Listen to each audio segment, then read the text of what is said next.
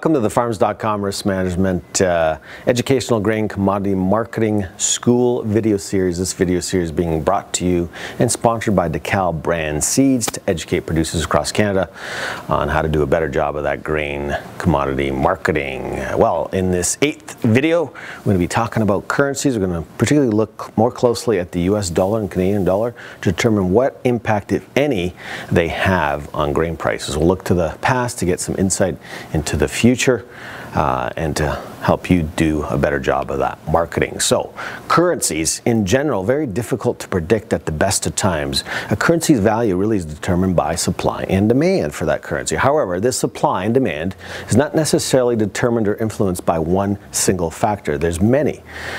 One of the factors is the economic climate. There's also the political climate and market psychology.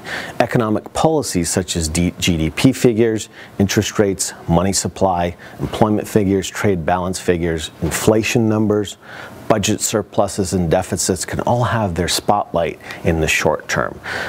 For example, inflation, as you can see from this chart here, as inflation rises, it lowers the purchasing power of that currency and therefore over time can lower demand for that currency. The more healthy an economy, the better the currency will perform. The second factor can be political risk or the political climate. In 2011, we've had a lot of civilian unrest, some geopolitical risks around the globe that can cause currencies to be devalued. Internal, regional, and international political conditions can have a major influence on the currency. Political instability is very negative, while a physical, responsible government can be very positive for that currency. And then the last factor is market psychology. It's called fear and greed, and fear and greed can really sometimes take markets to extreme levels. Investors tend to maybe trade off of media headlines.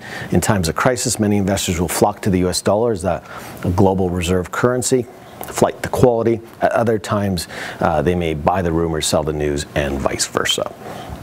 Let's look more closely at the US dollar index. This is a long-term chart of the US dollar index. You can see over the last decade it's really been more or less falling versus all other currencies.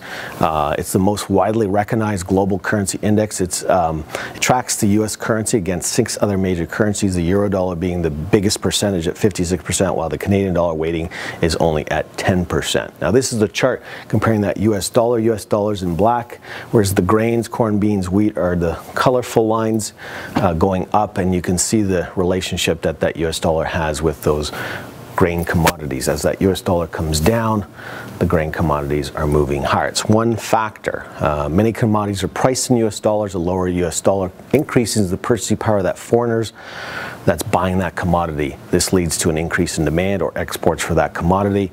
The opposite is also true when the US dollar is rising. This is the US dollar chart comparing, I believe the black is the euro dollar and the light blue is the US dollar, comparing the US dollar to the euro dollar currency. Lately we've had European debt crisis through 2010-11, and you can see that when the euro dollar is falling, we got the US dollar rising and vice versa. But this can be short-lived. If you go back to that chart, you can see right at the end here that the euro dollar in black has since recovered, and that's causing for the US dollar to fall. Let's look at the Canadian dollar more closely. This is a long-term chart going back about 40 years, and you can see in the last decade versus that US dollar that was falling, the Canadian dollar has been rising, and lately it's actually above par and approaching the 07-08 highs. Canada has a wealth of resources such as gold, oil. Demand for these commodities remains quite high and supports a higher Canadian dollar. A higher Canadian dollar makes Canadian products more expensive, thus reducing demand in exports. This Canadian dollar can slow down canola demand and exports in Western Canada, can lower livestock producers' bottom line. It can also impact a producer's basis in Ontario by as much as 2/3. A $10 rise in crude oil prices can add as much as 3 cents to that Canadian dollar and vice versa. Therefore, hedging the Canadian dollar can add more dollars to a producer's pocketbook. How do you hedge a rising Canadian dollar? Well, one can go long, buy Canadian dollar futures. Each contract covers up to $100,000, or buy call options on those futures. If you're not comfortable with futures and margin calls, one can purchase a forward derivative product offered by financial institutions to help manage the margin on futures. One little trick I like to use is I use the Dow Jones Industrial Average, that stock market in the States, that's made up of the top 30 Dow stocks. And you can see from this chart where the black is the Dow Jones and the light blue is the Canadian dollar. There's a huge correlation between the Dow Jones Industrial Average and the Canadian dollar. Any good news from the U.S. is good news for the Canadian dollar and the Canadian economy. We're their largest trading partner. And so a rising Dow Jones simply means the market's confident about the economy, corporate profits, and that supports a higher Canadian dollar. So in summary, currencies can have a large impact on grain prices, and they can add to volatility over short periods of time. Understanding the many factors that influence currency and ultimately its direction can assist you in knowing the direction in grain prices as well. In our next video series, we're going to look at knowing your cost of production and why it's important to your grain marketing plan. Thank you for joining me today and spending some time. Hope I've shed some light and insight into currencies and how you can use this information to become a better and more successful marketer. We look forward to seeing you next time.